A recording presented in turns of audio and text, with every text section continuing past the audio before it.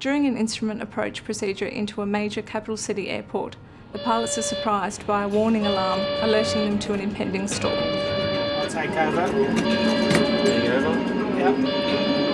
Taking over. The captain takes over control of the aircraft from the first officer.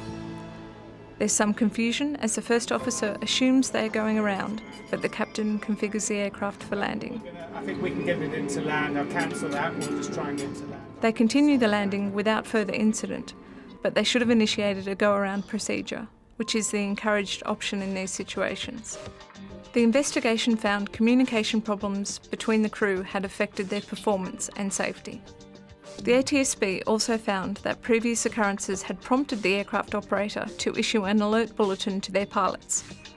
This alert highlighted the importance of following standard operating procedures and monitoring the approach, neither of which were conducted by the crew of this aircraft. Over the years, we've seen pilots reluctant to initiate go-arounds when something is not quite right.